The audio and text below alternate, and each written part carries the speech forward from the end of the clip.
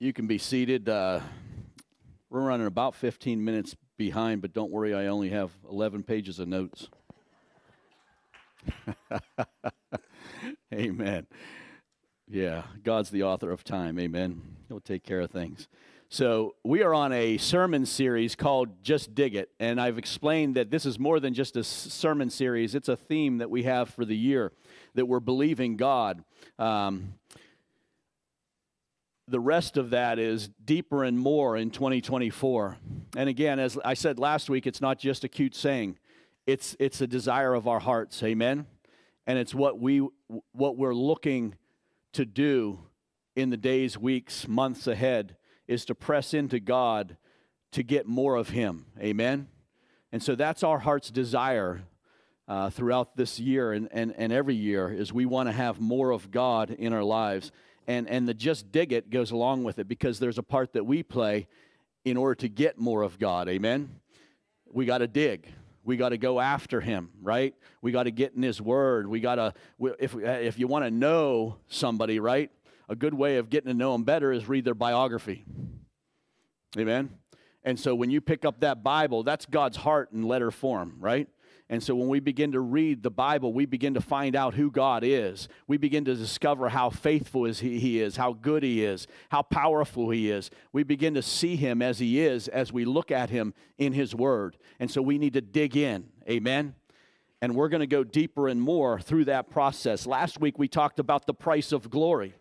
And that was part of it, talking about digging in. In this series, I've been doing my best to capture what the Lord has spoken to us through the prophetic that's come out over this past few months. The Lord spoke to Pastor Tim about establishing us right in this region and pouring out His glory, and that the Lord has granted to us the keys of the kingdom. He desires to do signs, wonders, and miracles among us, that we would be like a hospital where people come to be healed and delivered. Amen. This has always been our heart here at Transformation Church from the moment that we opened the doors. And it goes along with the dream that God recently gave me, right? About stirring up the anointings of old and entering into a place of signs, wonders, and miracles. And this is when God directed me to redig the wells of Jacob. Amen. And this is where this ministry theme has come from for 2024. Again, just dig it deeper and more in 2024. Then Terry Fletcher came and visited us, and Terry usually comes with a word from the Lord. And so when he came, he shared the word with us. And one of the things that was in that word, we have it printed, and if you want a copy of that, we can get you it. But one of the things that was in that word was that Transformation Church is an Isaiah 58 church. Amen? And I don't know if you know this or not, but sometimes God speaks things into existence. Has anybody ever heard that happen before? Yeah. All throughout the Bible, God is speaking things into existence. And so when He calls us an Isaiah 58 church, that doesn't mean we've arrived at that place. It means that God is speaking that over us as a body of believers and desires for us to enter into that. But there's normally, when words are given like that, there's a part that we play to live that out, to step that out, to see God move in and through it. Amen? So he explained that God was calling us to be a repairer of broken down walls and a restorer of the city. He said that this would be accomplished through the apostolic and prophetic flowing together as one stream. And so that's a lot of stuff going on there. All of these words that God has given us for 2024 are very closely connected to one another. And again, this series is an attempt to capture some of these prophetic words and convey the meaning of them so that we as a church can catch the vision and run with it. Amen? I hope that you're not a Christian that thinks that Christianity is a spectator sport, because you're in the wrong place if you are. We're here to make an impact for heaven. Amen? And so we want people that are on the front lines and going after God and going after the lost and going after the people around us, the unchurched, the de-churched. This isn't a little bless me club just for Christians in this place. I just want you to know that, right? This is here to build you up. This is here to bless you, no doubt about it. But if you keep it to yourself, you're wrong. If you keep it to yourself, you're wrong. God has called us to go beyond that, to step out of ourselves and to see the world around us. God so loved the world that he gave his only begotten Son. You see, he stepped out of heaven and onto the earth. We need to step out of the church and the pews. We need to step into the streets, the highways and the byways, and we need to bring Jesus there. If the only time you interact with Jesus is here, there's something wrong. There's just something wrong. Again, he specifically pointed out that we would be the repairer of broken down walls and the restorer of the city. And all of this sounds really good, but guess what this chapter begins with? A stern rebuke from the Lord. And so let's take a look at Isaiah 58. We're going to start with 1 through 3a. Shout it aloud, do not hold back. Raise your voice like a trumpet. Declare to my people their rebellion, and to the descendants of Jacob their sins. For day after day they seek me out. They seem eager to know my ways, as if they were a nation that does what is right and has not forsaken the commands of its God. They ask me for just decisions and seem eager for God to come near them. Why have we fasted, they say, and you have not seen it? Why have we humbled ourselves and you have not noticed? In this first passage, right, we find Pastor Tim's got the game on.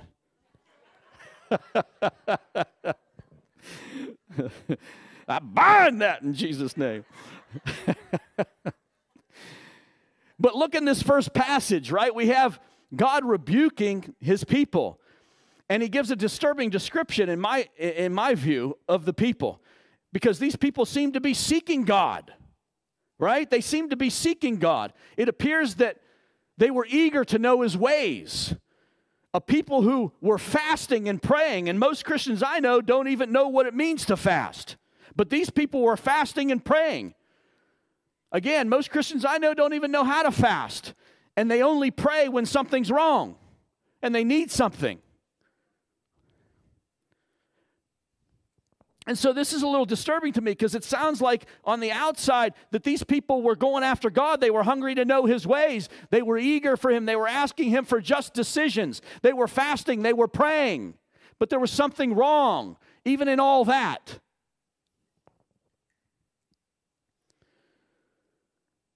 Going on to 3b.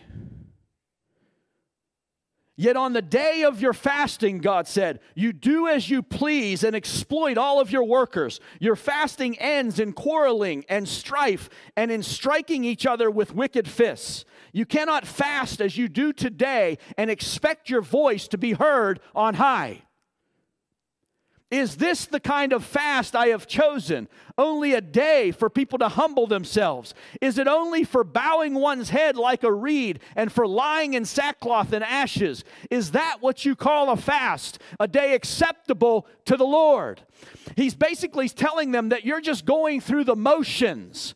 You're just going through the motions in this whole thing. Yes, you're doing what you know to be right, but you're just going through the motions. Your heart is not in it. You praise me with your lips, but your heart is far from me. This is what God is saying to the people. And as I was reading that, I don't want that to be me. I don't want me to just look like I'm seeking God on the outside, but my heart being far from him. And as I read this, my heart breaks. I say, Lord, I don't want that from myself. Lord, don't allow me to be one of these people. God, give me a pure heart that seeks after you. And so as I read this is what's coming to my heart, to my mind. He explains that they've totally missed the heart and purpose of fasting. They're arguing and fighting and taking advantage of one another in the middle of their fasting. And God says no. And I thought about this and repented in some of the areas of my life because I don't want this to be me. I don't want this to be me. I want to avoid meaningless arguments. I want to humble myself and fast and pray. I want to focus my attention on the Lord. These are all things that are coming to my mind. as I'm thinking about what God's saying to these people. And then God tells them what they should be doing. Listen, in verses 6 and 7, is not this the kind of fast that I've chosen, to loose the chains of injustice and untie the cords of the yoke? Are you listening? To set the oppressed free and break every yoke. Is it not to share your food with the hungry and to provide the poor wanderer with shelter? When you see the naked, to clothe them and not to turn away from your own flesh and blood. This is the heart and desire that many of us share here at Transformation Church, to be a people like this.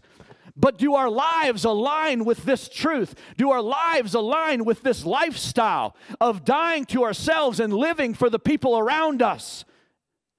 Giving ourselves fully to the world around us so that Jesus can be seen in and through us.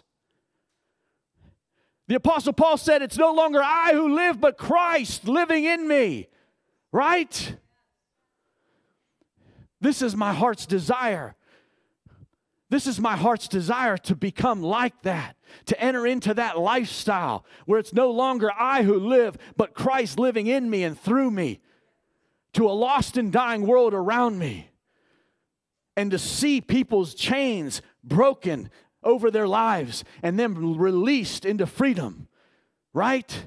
To see the captives set free, to see the blind eyes opened, to see the lame leaping for joy. Is there a desire in your heart to see God moving in and through you today? This is what Isaiah 58 is all about. We want to see this. We want to know God's ways. However, we cannot ignore God's rebuke and hope to still operate in His power and fulfill His plans. We cannot ignore God's rebuke. We have to listen to what God's saying to our lives, and we need to apply what He's saying in our lives, not just putting it off till another day, not just being okay with staying where we're at. We need to take what God has spoken and apply it to our lives so that we can see change. Now listen, I understand that Jesus has already paid the price. I understand that we are the righteousness of God in Christ Jesus. Nobody should be put down. But at the same time, if there are things that God is speaking, you need to act on the things that God is speaking to your life. It's not a small thing, what God is speaking to you. It might seem small, but it's big in the eyes of heaven. And if you're faithful with little, God will entrust you with much. But you got to start right where you're at right now. We are crying out to God to see His glory, to operate in that power, to fulfill His plans in the earth around us. If we truly desire to enter into genuine Christianity, we must humble ourselves and examine our lives in the light of God's rebuke, of God's voice, of what God is speaking. Again, we can no longer continue to embrace cultural Christianity. Christianity isn't just going to church once a week. I don't care how many times you go to church. It's about a heart condition. It's about a lifestyle that you have. Not just getting filled up and filled up and filled up and filled up and filled up and filled up and filled up and filled up and filled up and filled up and filled up and filled up and filled up and filled up and filled up and filled up and filled up and filled up and not making an impact on the world around you. It's about getting filled up to be poured out. God wants to bless you so that you can be a blessing. How easy is it for you to ignore the people around you every day that are going to die and go to hell? How easy is it for you to ignore the people that are in bondage within your realms of influence? I'm preaching to myself today as well. How easy is it for us to do? It's really easy because we've gotten into a groove of it, right? We've gotten into a routine of just blocking everything else out and just taking the next step and going through the motions. But what about the people around us? What about the people around us that don't know Jesus? What about the people around us that are all bound up? What about the people around us? You know that the same Spirit that raised Christ from the dead is living in you? What are you doing with the power that resides within you through the indwelling of the Holy Spirit? You are now a temple of the Holy Spirit. And I don't know about you, but I read this parable that talked about a manager giving talents to certain workers and then coming back and wanting to know what they did with it. You have all of the power of heaven on the inside of you. What are you doing with it? What am I doing with it? Are we making an impact for God's glory? I'm telling you, we're called to be an Isaiah 58 church, and an Isaiah 58 church is a church that steps out from the doors of the church, a church that gets into those highways and byways and begins to interact with the people and make an impact in the lives of the people in the community. Amen? It's not about everything that just gets done right here. There's so much more out there. Christianity is a lifestyle of becoming more and more like Jesus until we begin to think like Him, speak like Him, and act like Him, until it's no longer, again, we who live, but Christ living in us and through us. This is genuine Christianity. This is genuine Christianity. And the moment that we stop getting closer to becoming like Him is the moment that we've died spiritually. If your progress has stopped, you are dead spiritually. Thank God for His resurrection power. We need to start getting desperate for it and crying out for it, because God will meet us. He will shock our heart back to life again. He will cause us to come alive in Him. This is what He desires.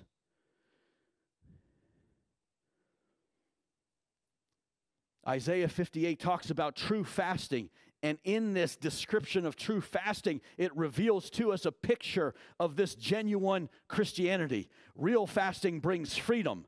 Real fasting brings justice. Real fasting breaks chains off of people's lives. Real fasting reaches out to the poor. Real fasting provides food for the hungry. It provides shelter for the homeless, clothing for the naked. It meets the needs of our families and our communities. This is the fast that God has chosen for us. This is the fast.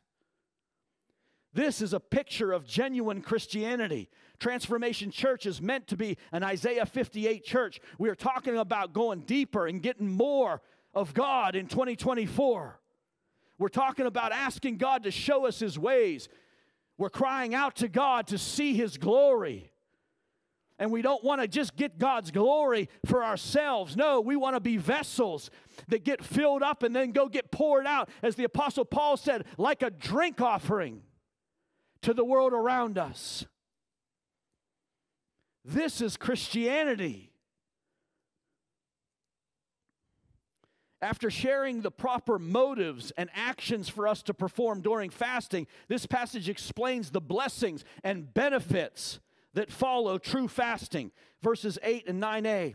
Then your light will break forth like the dawn, and your healing will quickly appear. Then your righteousness will go before you, and the glory of the Lord will be your rear guard. Then you will call, and the Lord will answer. You will cry for help, and He will say, "Here am I." When we align ourselves with the ways of the Lord, our light will break forth like the dawn. How many people want your light, God's light, in you and through you to break forth like the dawn? How many people want to see God's glory manifest in the world around them? We need to cry out for it more and more and more. We need to set our hearts towards it. We need to go after God and not be satisfied until He hears our prayers and answers them. Right? This is what the Bible tells us. Knock and keep on knocking. Ask and keep on asking. Seek and keep on seeking. Right? This is who gets the answers that they're looking for, are the ones that never quit. They keep pressing in and pressing in and pressing in and crying out to God over and over and over again. Lord, make us this people. Make us this people. It's talking about God's glory in us and through us to that world around us. You, as we said last week, you are the light of the world. You are the light of the world. If you hide that light, the world will remain dark. But when you shine the light of God into the world around you, light will come and everything will be lit up. You can't complain about how dark the world is if you ain't shining the light of Jesus to the lost and dying world around you. You can't complain about it. You can't tell us how terrible things are around us. Why? Because you're the light. You are the light of the world, and you are meant to shine your light for all the world to see. And that requires you to open your mouth. It requires you to take action. It requires you to get up and go. And when you find injustice, you confront it. You don't just let it keep going on and say, oh, the world's getting dark. No, you're the answer. You're God's answer for the darkness that's overtaking the world. You're the answer. What are you doing about it? How are you shining your light? What is your solution to the world's problems? Find injustice. Confront it. This is what God is calling us to do and to be. This passage is telling us how to shine the light of the Lord. It says that in this moment, healing will come quickly. Your righteousness will go before you. The glory of the Lord will be your rear guard. When we align ourselves with truth, God goes before us and hems us in with His glory from behind. When our hearts are right and we call upon the Lord, God's promise is that He will answer. Amen? When we cry for help, God will say, here I am. Isaiah 58, 9b to 12. If you do away with the yoke of oppression, that means you stop manipulating people, stop controlling people, stop deceiving people. If you do away with the yoke of oppression, with the pointing finger and malicious talk, and if you spend yourselves in behalf of the hungry and satisfy the needs of the oppressed, then your light will rise in the darkness and your night will become like the noonday. Oh my goodness, come on, somebody get happy in here. Somebody shout out loud, because this is the reward for those who align their hearts with God and begin to step out in this lifestyle. Your light's going to shine, man. All of these things are going to happen. The night will become like noonday. The Lord will guide you always. He will satisfy your needs in a sun-scorched land and will strengthen your frame. You will be like a well-watered garden, like a spring whose waters never fail. So when all the world is like a dry desert, you're going to be like this well, right? This spring of water whose waters never fail.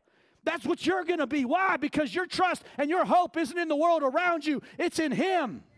Amen? And when your hope is in Him, you are a well-watered spring whose waters never fail, even in a sun-scorched land.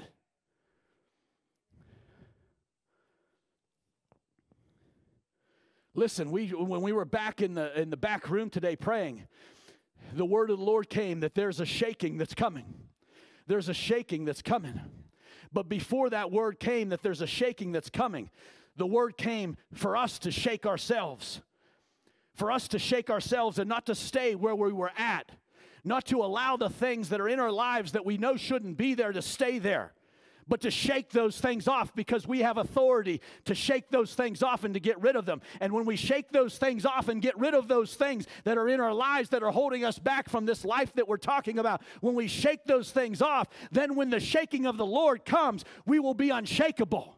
Because we've taken the authority and we've shaken those things off before He gets here to shake everything that can be shaken. And when we have shaken them off already, we become unshakable. Amen? And so this is the preview. This is what God wants you to know. Shake those things off now so that you won't be shaken later. Shake it now. Judge yourselves lest you be judged. Get rid of the things. Like was said in that song, or somebody said up here, bring it to the altar. Lay it down. Get rid of it. Don't allow it in your life any longer. Oh, Jesus. Your people will rebuild the ancient ruins. Listen, man, there's some ancient ruins in this country. There's some ancient ruins. Oh, this country? No, what are you talking about, ancient ruins? I'm talking about the foundations of our forefathers. I'm talking about this spiritual experiment that they were doing. Amen. This beautiful thing that God placed in their hearts to see come to pass. There are some ancient ruins. There is purity and righteousness and holiness in the foundations of this country. And we need to build again those ancient ruins. We need to come back to that foundation of faith that the people had when they came here. I'm not talking about all the bad things and the negative things. I'm talking about their hearts towards God and their desire to please Him and to have a nation that followed Him. Amen? We need to build again those ancient ruins. This is an Isaiah 58 church. And raise up the age-old foundations. You will be called the repairer of broken walls, the restorer of streets with dwellings, or the city. Again, this is that part where the apostolic and the prophetic flow together to bring this to pass. There cannot be malicious talk and pointing of fingers among us. We must repent and turn from these ways. We need to love one another and love those around us. Amen? We need to care about every person who comes through our doors. We need to show them Christ's kindness. Then your light will rise in the darkness. God will guide us always, the Bible says. We will be repairers of broken down walls. We will be restorers of streets with dwellings. Who wants to see our communities returned to that firm biblical age-old foundation? Who wants to see it? Does anybody want to see it? Does anybody want to see it? There are all kinds of different things that we need to see happen in order for that to take place. See, when the walls are broken down of a city, back in ancient days, they had walls around cities. And when those walls were broken down, it means that the enemy had a clear shot to come in anytime they wanted to harass you and to rob you and to hurt you, because those walls were broken down. If the walls were broken down, you were vulnerable. And what this is saying is that we, the church, are the restorers of broken down walls. Amen. We build again the walls, right? Like Nehemiah, we build again the walls around the city so that the enemy can't just come in and have his way. And once you build those walls, now you're ready to restore the city. You can't restore the city until the walls have been built back up around the city. Because as long as the walls are down around the city, the enemy will just keep coming. And any progress you make, he'll destroy. He'll take away. And so you got to build the walls first. You got to build the walls around the city so that you can begin to restore the city from the inside. This is what God has called us to do as a church family. When we establish a Christ-centered biblical culture, it builds up the walls of protection around the city. When we address those injustices, as I was talking about, it builds back up the walls around our city. We need to build again the moral fabric of our society, because when these walls are built up, they provide protection. Once the walls are rebuilt again, the enemy can no longer freely attack and bring destruction on our communities. And once the walls of protection are built up, we can now begin again to restore that city without fear of being attacked, without fear of losing all of our progress and of things being destroyed. First, we build up the walls around the city by finding our voices and standing up for what is right.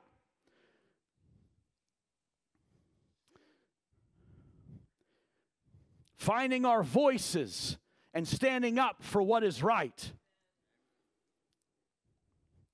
We did a series on the 7 spheres of influence in society and in the world, and the only thing that's going to impact these 7 spheres for Jesus is a people who are committed to stepping into a genuine Christian lifestyle. We need all kinds of Christians in every career field and every background to begin to live like Jesus. right in the middle of where you're at. You don't have to be in fivefold ministry to do what I'm talking about. In fact, if you were, we'd be in trouble. We need you where you're at because you have a realm of influence that God has assigned you to impact for His glory. You need to impact that realm of influence where you're at, whether it's government, communication, commerce, education, entertainment, family, or religion. We need to make an impact in these different areas, these spheres of society.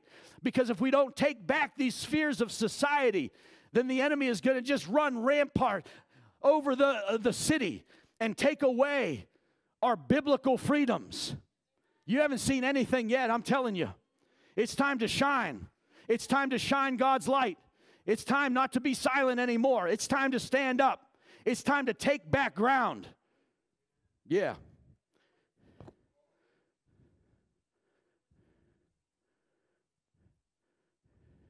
I know that you think the church is just something you come to on a Sunday and get a feel-good message, but that's a lie.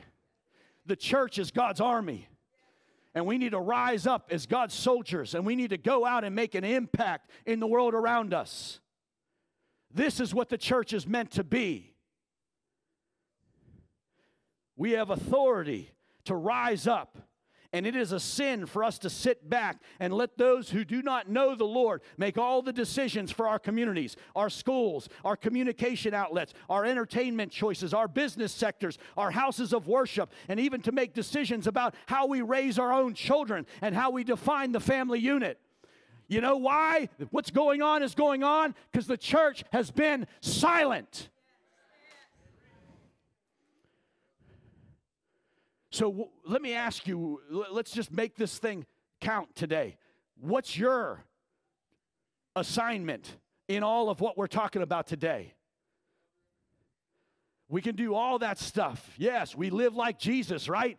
But there's a specific thing within the realm of influence that you have with the people that you interact with on a regular basis, with the systems that you interact with on a regular basis.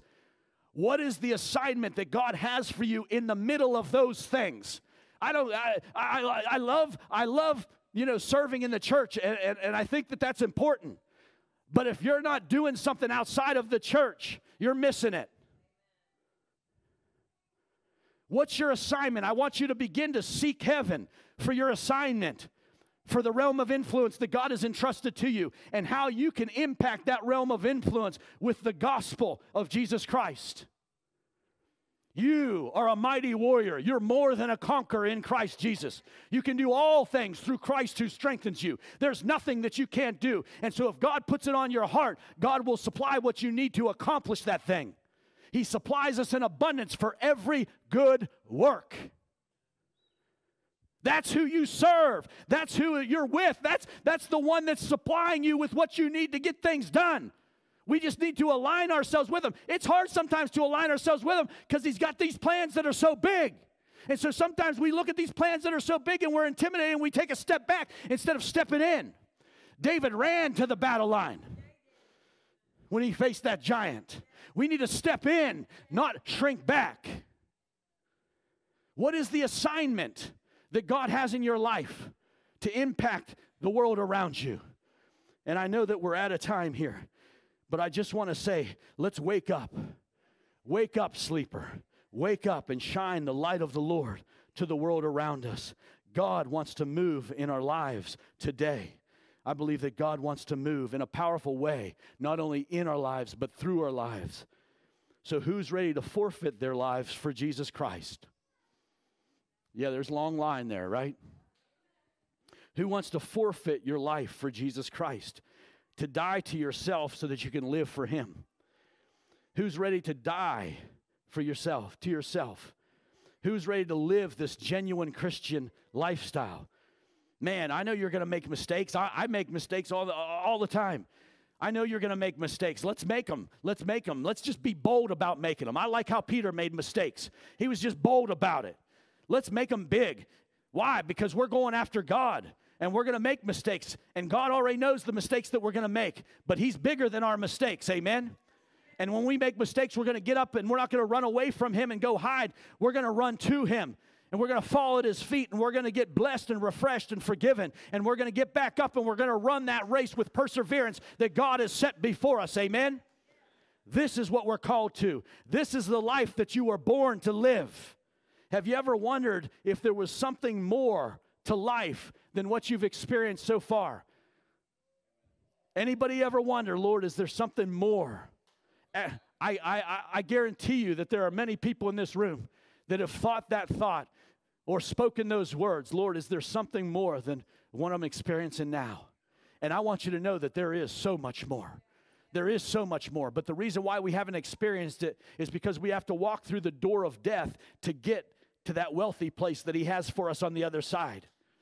You see, you got to die to yourself to experience all that God has for you. If you hold on to your life, you're going to lose it. But if you lose your life for His sake, you'll find it. Amen. I know that it's intimidating to walk through that door of death. But I'm telling you that there's something on the other side of that door that nothing in this world can compare to. When you get on the other side of that thing, God will begin to work in your life and do things that you never thought possible.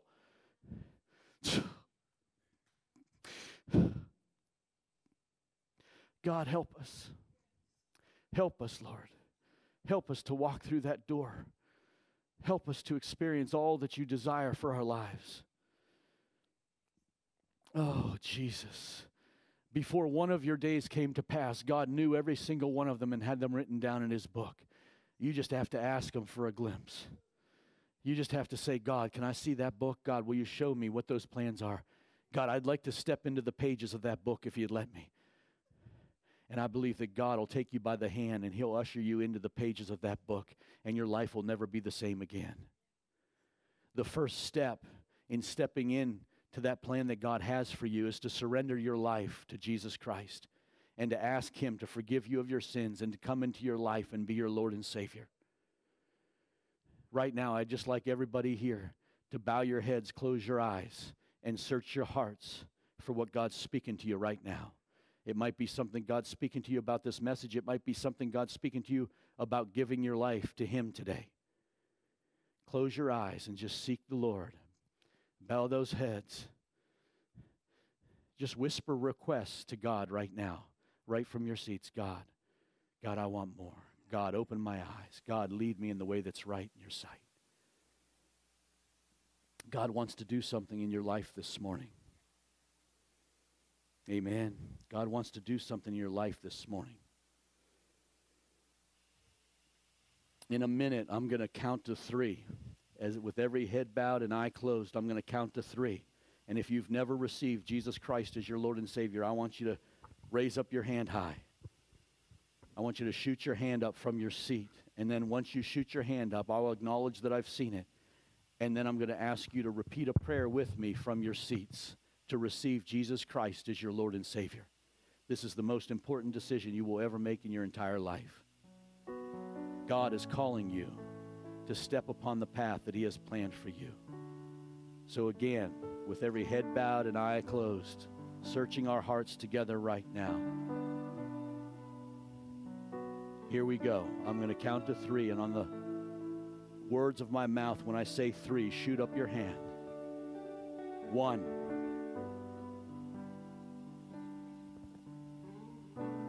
2. 3. Shoot up your hand right now from your seat, wherever you're at. Anybody who wants to receive the Lord. I see that precious little hand. Anybody else that wants to receive the Lord into their lives today and step into that plan that God has for you. I'm going to give you one more minute here.